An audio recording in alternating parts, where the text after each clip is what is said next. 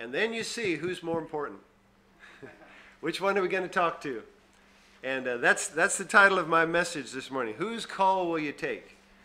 And we're going to be looking in Jeremiah 35. Now, you'll pardon me if I'm mispronouncing their name. In heaven, I'll find out, I guess.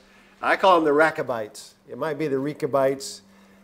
In Hebrew, I'm sure it sounds completely different, but you'll know who I'm talking about. And what we're looking at this morning is who influences you? Who do you listen to? Who has priority? You know, when two different people speak, when two different philosophies conflict, which way do you go? And let me say, the Lord is very patient. This message was over 200 years in development. Now, sometimes I take a long time on a message, but not that long. Jeremiah chapter 35. Let me read, starting verse 1. I'm going to read down about half of the chapter. Jeremiah 35, verse 1. The word which came unto Jeremiah from the Lord in the days of Jehoiakim, the son of Josiah, king of Judah, saying, Go unto the house of the Rechabites, and speak unto them, and bring them into the house of the Lord, into one of the chambers, and give them wine to drink. Then I took Jaazaniah, the son of Jeremiah, the son of Habazaniah, and his brethren, and all his sons, and the whole house of the Rechabites. And I brought them into the house of the Lord, into the chamber of the sons of Hanan, the son of Igdaliah, a man of God, which was by the chamber of the princes, which was above the chamber of Maaseiah, the son of Shalem, the keeper of the door. They want you to know very specifically what's going on here. Verse 5, And I set before the sons of the house of the Rechabites pots full of wine and cups. And I said unto them, Drink ye wine. But they said, We will drink no wine. For Jonadab the son of Rechab, our father, commanded us, saying, Ye shall drink no wine, neither ye nor your sons forever. Neither shall ye build house, nor sow seed, nor plant vineyard, nor have any. But all your days ye shall dwell in tents, that ye may live many days in the land where ye be strangers. Thus have we obeyed the voice of Jonadab, the son of Rechab, our father, in all that he hath charged us, to drink no wine all our days, we, our wives, our sons, nor our daughters, nor to build houses for us to dwell in. Neither have we vineyard, nor field, nor seed. But we have dwelt in tents, and have obeyed and done according to all that Jonadab our father commanded us. But it came to pass when Nebuchadrezzar, king of Babylon, came up into the land, that we said, Come, and let us go to Jerusalem for fear of the army of the Chaldeans, and for fear of the army of the Syrians. So we dwell at Jerusalem. So let me just stop reading there. Judah is the main group he's talking to here. This is at a time in Israel's history when they're divided into two nations, Israel and Judah. Judah was away from God, but not this family. They were still following the Lord. And you know, as we look at this morning, let me just give you a footnote here. God always has a witness. You know, we look around at our world and we think, oh, what a wicked world we live in. But you know, God always has a witness. And as the world gets darker, the witness for the Lord shines brighter. Let me encourage you, be part of that witness. Don't be one who walks away or is not standing for the Lord. These were people who, when others had abandoned the Lord, they were still following the Lord. Jonadab was the one who'd given them these commandments many, many years before. Now, I don't understand how all this works, but I believe it. Jonadab had told them total abstinence, no wine. In fact, they weren't even going to have vineyards because they weren't going to have lands. No fixed address, no crops or lands. And you might think, what a strange thing. And yet the Bible says that God was in that. God was in that, preparing a message for Judah 200 years later. God was doing something. And it benefited their family. Number one, it kept them from drunkenness. Let me tell you, if you never drink wine, you'll never get drunk. If you never buy it, you'll never get drunk. I have a solution, you know, for people with alcoholism. Quit buying it. Maybe it'll work. I don't know. It also kept them from idolatry. You know, because they were able to move and didn't live in the cities, they weren't influenced by the same things. You know what it's like with culture and so on, all the pressures that are there. They were also safe from invaders. Israel kept getting invaded by Assyria and Babylon and so on. So they kept away from wine. They were out of the city. They were free from really covetousness. They weren't around everybody having to have this and everybody having to have that. They just lived, when you carry everything with you, you're not going to get a whole lot of excess baggage. And here comes Jeremiah, and the Bible tells us this was a command from the Lord. Verse 2, go unto the house of the Rechabites and tell them, drink wine.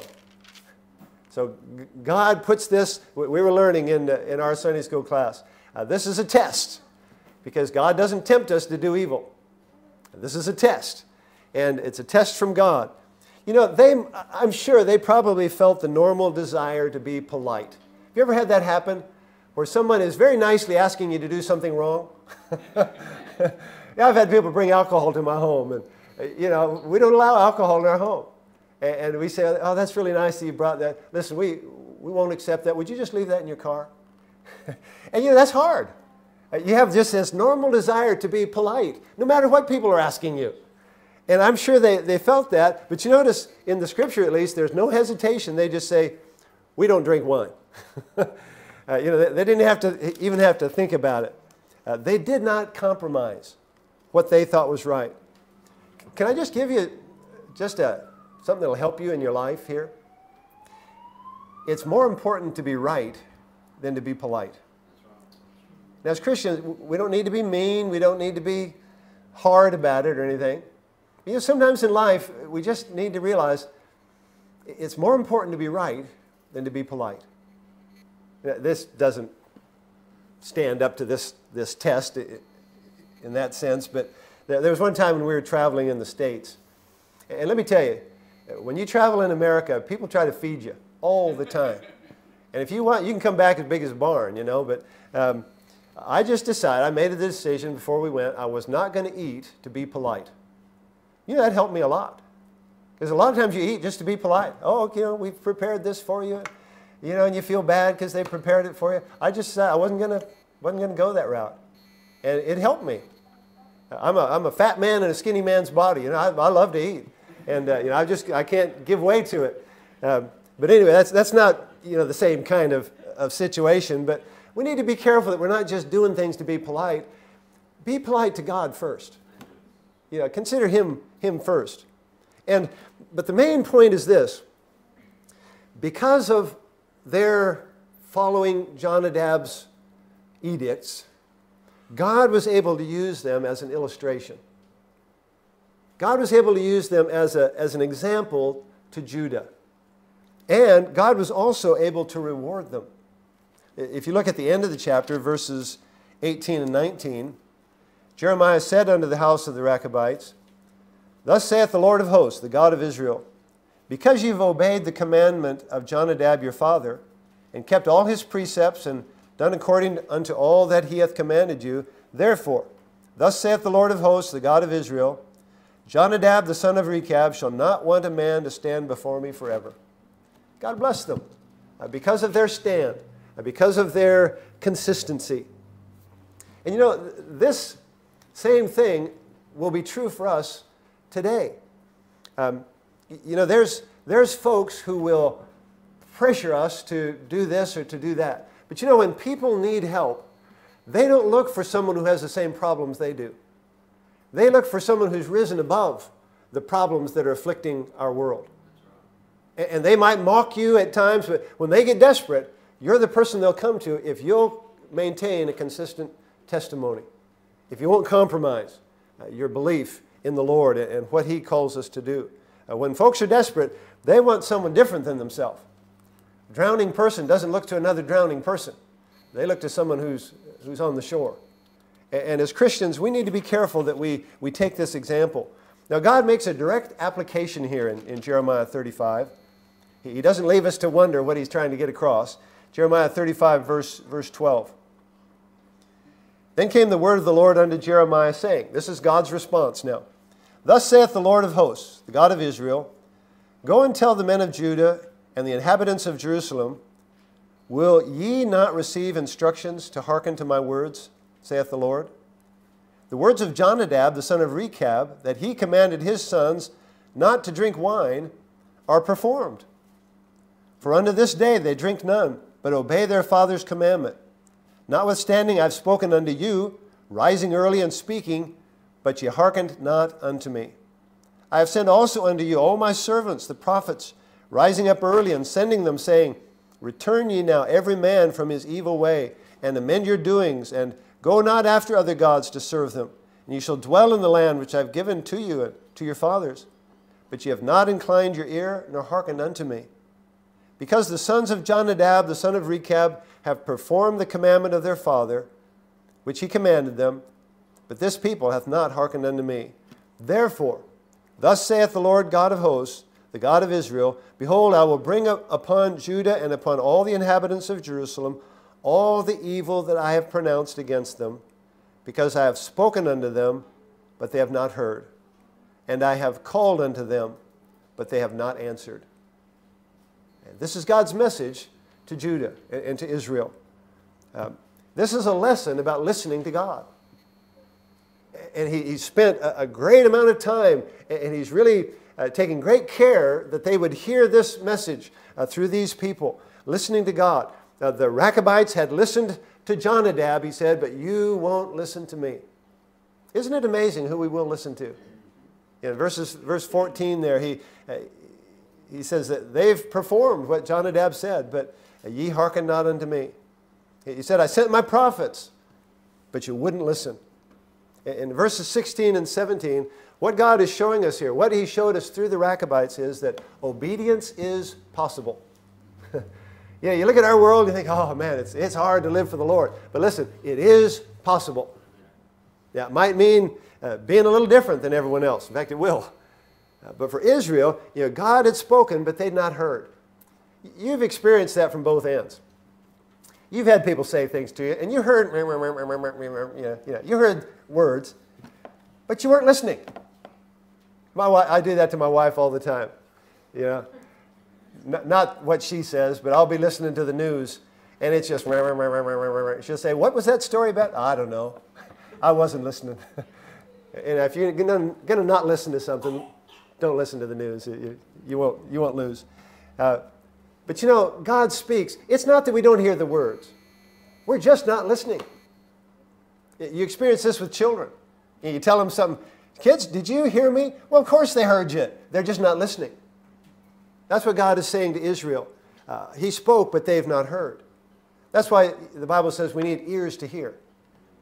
Yeah, he's not just talking about the physical things. He's talking about being willing to take it in and to respond to it. God called, but they've not answered. You ever spoken to someone and had them totally ignore you? Well, I have. I've had them look me right in the face. I'm talking to them, and they just turn around and walk away. You think, wow, what's going on there? And that's how many times people treat God. The heavens declare the glory of God. People look at it and walk away and say, isn't evolution wonderful? God's word speaks. I hear people all the time quoting things from the Bible. Ungodly people. Using it for their own ends. But they don't hear what God is saying. It's amazing. And he comes to verse 17, therefore. When you see the therefores in the Bible, see what they're there for. It means there's a result. Because they won't listen, because they won't hear, God says the evil that he's pronounced on them, the judgment is going to fall. Now, we can see this lesson. We can see what God did with Jonadab and the Rechabites and Judah and all that. But the important thing for us to do now is to apply it to ourselves. Obedience is possible. God does speak. Our God is a communicator. I don't know if this applies. I think it does. In your body, you have DNA. God has communicated who you are, how tall you'll be, what color your eyes will be. Everything. It's all there. And he's constantly maintaining it. It's information that God has given. Well, God is able to communicate to your person as well. And he wrote it down so there'd be no mistake. He's given us his word. God has spoken. Now it's time for us to listen. The problem is, many times we're listening to something else. That's why I don't hear the news. I got things going on in my head, I'm thinking. That's why you don't hear your wife or your husband, because you're doing something else. look with me in Jeremiah chapter 2. I just went back through the book of Jeremiah and looked at all the some of the different ways that God says we don't listen. Jeremiah chapter 2, verse 13 will get us started. You know, there's a lot of false sources. Instead of listening to God, everybody's listening to something or someone. But many times we're not listening to God. Everybody listens to someone. Jeremiah 2, verse 13 says, "For my people have committed two evils. They have forsaken me, the fountain of living waters," that's the first. "And secondly, and hewed them out cisterns, broken cisterns, that can hold no water." A cistern is a water tank. He says, you've refused to come to the living water, the Lord God, and you've made this water tank that's useless over here. Two great evils. We won't listen to God, and we go to other sources. And if you go back through the book of Jeremiah, for instance, Jeremiah chapter 5, verse 30, it gives us one source that people were listening to. I love how God puts these words together. Jeremiah 5, verse 30, "A wonderful and horrible thing is committed in the land. The prophets prophesy falsely, and the priests bear rule by their means. And my people love to have it so. And what will you do in the end thereof?"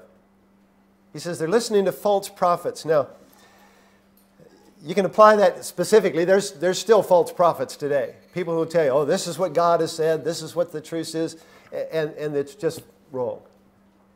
But you can apply it as well. I think we live in a day where we like to hear from experts. Oh, he knows. You know, oh, he's a doctor. He's a psychiatrist. He's a scientist. He's a, whatever. And we need to be careful. God is the source of truth. God is the truth. Jesus is the way. God's word is true. And we need to be careful that we're not listening to someone other than the Lord. Now look at Jeremiah chapter 10 and verse 2. I've got several of these, and bear with me as we look at these. Jeremiah chapter 10, verse 2. Here's another source people go to. "Thus saith the Lord, learn not the way of the heathen, and be not dismayed at the signs of heaven, for the heathen are dismayed at them." You know what the signs of heaven are? It's astrology, horoscopes, superstition, and spiritism. It's amazing. In a world of science, so-called today, it's amazing how superstitions and spiritism has had a real breakthrough. People have a spirit and a soul, and they want something to do with it. If they say there's no God, they feed it from a false source. They go to a water tank that holds nothing and try to satisfy their thirst. We need to be careful we're not listening to these false teachings. Jeremiah chapter 17, verses 5 and 6. One of the things I enjoy doing with my Bible is just looking through verses I've underlined. Boy, Jeremiah is a real gold mine. You look through them, you can just bless your soul just looking through just a few verses if you mark your Bible. It's been said, if you'll mark your Bible will mark you, and that's a good thing. Jeremiah 17, verse 5, he says, "Thus saith the Lord, cursed be the man that trusteth in man, and maketh flesh his arm, and whose heart departeth from the Lord. For he shall be like the heath in the desert, and shall not see when good cometh." I'll just stop reading there. The Bible says there's many times when we trust in man rather than God. I would equate this to culture. As you look around in the world, there's a lot of different cultures. Isn't it amazing what people do? And sometimes you'll see on the news something that somebody does somewhere, and you think, why in the world? Why did they start doing that? Why do they keep doing that? Throwing tomatoes at each other one place, or running around with bulls running down the road. You think, man, they're just nuts. Well, somebody started it, and somebody said, "Ooh, I'll do that too." People do the dumbest things because everyone else is doing it. Every parent's had to deal with that, haven't they? Dad, everyone else is doing it. And of course, the classic answer, well, if everybody jumped off a cliff, would you jump off with them? We need to be careful that we're not just doing things just because it's done. We need to stop and think, well, what does the Lord think of this? Where is this going to lead? What does God want me to do? Sometimes the best thing you can do is do exactly the opposite of what the world is doing. And it'll give you an opportunity. Now, not all the time. Don't do that all the time. But sometimes we just need to stand for the Lord, and so that the world can have a testimony of someone who's doing right. Jeremiah 18, verse 12, we looked at this a few weeks ago.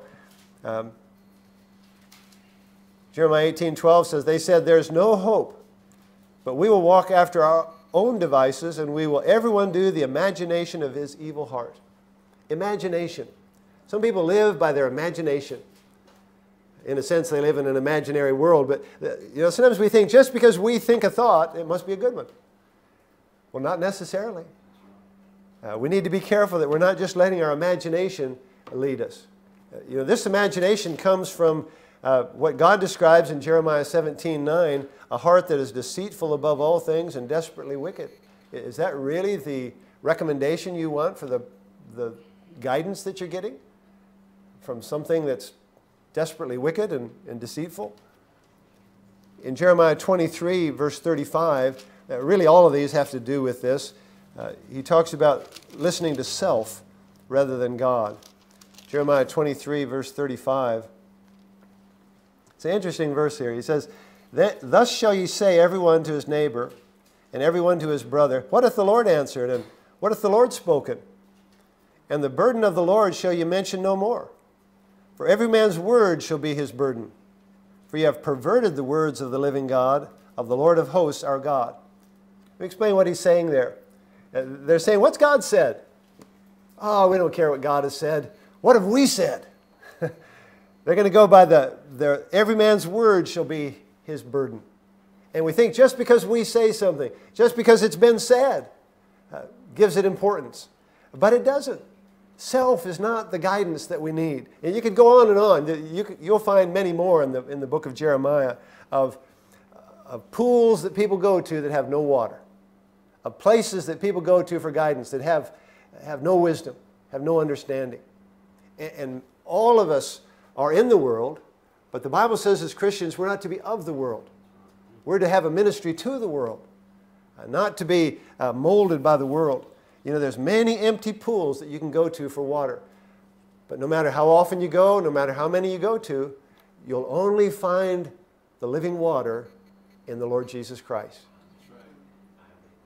Who do you listen to? Who do you listen to? The world calls, God calls. Which call are you going to take? Jeremiah chapter 3, look there with me if you would, if you have your Bibles. Jeremiah 3, verse 21. Jeremiah is called the weeping prophet. He never married. He wrote the book of Lamentations, a book of just lamenting and crying. God gave him a difficult ministry, and yet God blessed him. God used him. In Jeremiah 3, verse 21, he says, a voice was heard upon the high places, weeping and supplications of the children of Israel. For they have perverted their way, and they have forgotten the Lord their God. Here's God's call. Return, ye backsliding children, and I will heal your backslidings. Behold, we come unto thee, for thou art the Lord our God. Truly in vain is salvation hoped for from the hills, and from the multitude of mountains. Truly in the Lord our God is the salvation of Israel. See, God calls, but we've got to hear. In our world today, people can hear the message of salvation. I can guarantee you could go on YouTube and have someone explain to you very clearly the plan of salvation. You could call me on the phone. You could call Brad or Rivo or Neville or, there's plenty of communication. That's not the problem. It's that people don't want to hear. And as Christians, we need to be careful that we don't allow ourselves to fall into that trap. God calls. He calls to the lost, come unto me, all ye that labor and are heavy laden, and I'll give you rest. The world wants rest. The world wants what God has to offer, but not from God.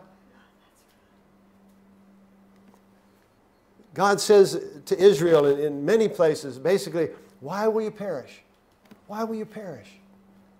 God's call goes out. And what a blessing it is to know that our God not only cares about us, but He's made a way for us to know Him. In Jeremiah 9 and verses 23 and 24, thus saith the Lord. Jeremiah 9:23. Let not the wise man glory in his wisdom, neither let the mighty man glory in his might. Let not the rich man glory in his riches, but let him that glorieth glory in this, that he understandeth and knoweth me, that I am the Lord which exercise loving kindness, judgment, and righteousness in the earth. For in these things I delight, saith the Lord. All those things he mentions are what the world delights in. Our wealth, our strength. God says, you've missed the boat. Don't go to that well. There's no water there. Come to the well of living water. Come to the Lord. Come to the Lord Jesus Christ. The lesson we learn from the Rechabites is that we're all guided by someone or something. And we can choose to be guided by God. We can obey the Lord. Because Judah would not listen to God, they suffered his judgment, as we read there in Jeremiah 35, verse 17. And my question to you this morning is, will you listen to God? More than any other day, we have God's Word available to us. I mean, you can have it on your phone. That's incredible, isn't it? You can carry it with you. Someone has said if we treat God's words like we treat our phone, maybe we'd be a bit better off. Keep checking it. Make sure we have it. Make sure it's charged up. We need to be careful that we choose to listen to God. Look with me at another verse, Jeremiah 21, verse 8. Now this applies to a physical situation. Jeremiah 21, verse 8. But it has to do with their obedience to the Lord. Chapter 21, verse 8. And unto this people thou shalt say. Here's God's message through Jeremiah to the people. Thus saith the Lord, behold, I set before you the way of life and the way of death. That sounds very much like what we read in Romans in the New Testament, isn't it? But this has to do with a physical situation. God was telling them, if they stay in Jerusalem, and that was their natural tendency, that's what most of them wanted to do. He said, if you stay in Jerusalem, you'll die. I set before you a way of life and a way of death. Jerusalem is the way of death. He says, if you'll surrender to Babylon, that sounds wrong, doesn't it? Giving in to the enemy. He says, if you'll surrender to Babylon, you'll live. What he's saying is, listen to me. This is of God. You might have a situation where you go to the doctor and he says, now I'm going to have to break your leg here to fix you. You're not breaking my leg. Well, listen, for us to know God's will, we've got to follow God's word. And for Israel, this is not for us here today, but the physical part of it, he's saying there's a way of life, there's a way of death. You choose. For us, it's much more than physical, isn't it? Romans 6:23, the wages of sin is death, but the gift of God is eternal life through Jesus Christ our Lord. You choose. You can take your wages. Listen, you've earned them. You deserve them. And it's death. It's separation from God for eternity. You can take your wages. Or he says you can take the gift. The gift was paid for by Jesus Christ. And it's eternal life. You think, well, who would choose? They're not listening. That's why Jesus said you need ears to hear. He calls and they won't answer. And the question is not so much today, what's Israel going to do? What happened in those days? It's us. What are we going to do? When God speaks, are we going to listen?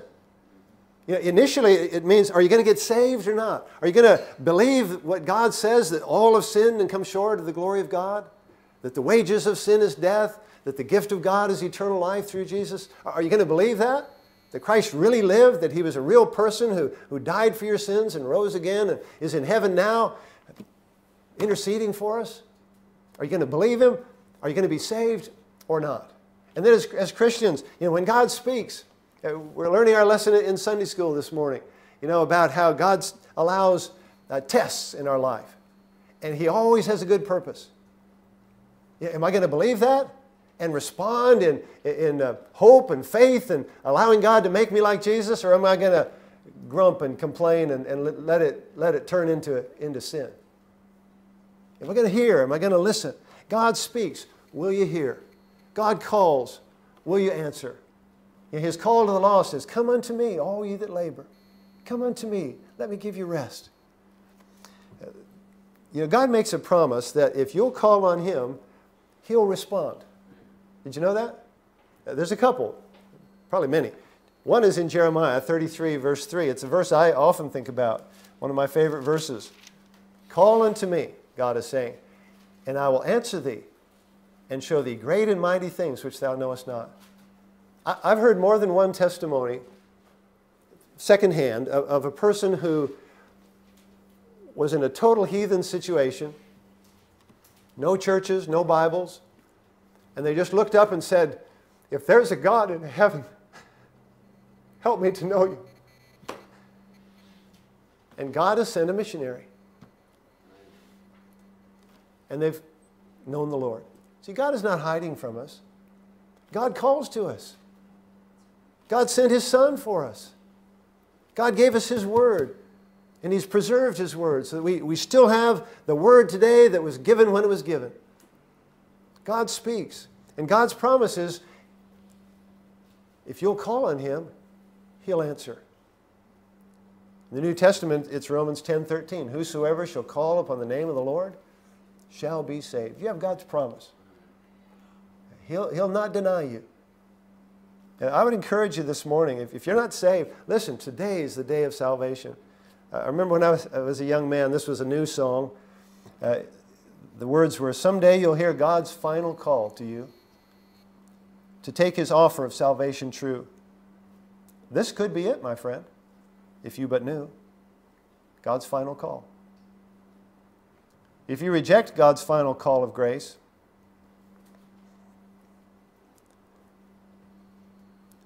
you'll have no chance your footsteps to retrace. All hope will then be gone, and doom you'll face. Oh, hear His call. God's final call. And we don't know when that might be. But we have God's promise. If we'll hear, if we'll listen, if we'll call upon Him, He promises He'll answer. Whosoever shall call upon the name of the Lord shall be saved. What a wonderful God we have. Made our universe. Everything depending upon Him. And He'll hear your cry, whoever and wherever you are. Let's go to the Lord in prayer this morning. With our heads bowed and in an attitude of prayer. Maybe the Lord is speaking to your heart. Maybe you're not sure about eternity. If you died, you don't know if you'd go to heaven or hell or what would happen. Well, God says these are written that you may know that you have eternal life. God's given us His Word so that we can know. That's what our faith is in. Faith comes by hearing, hearing by the Word of God. I would encourage you this morning, if you're not sure about salvation, make sure today, as best you can. Let us help you and show you from God's Word what God's Word says. Maybe you're saved, but you're not listening to what God has for you.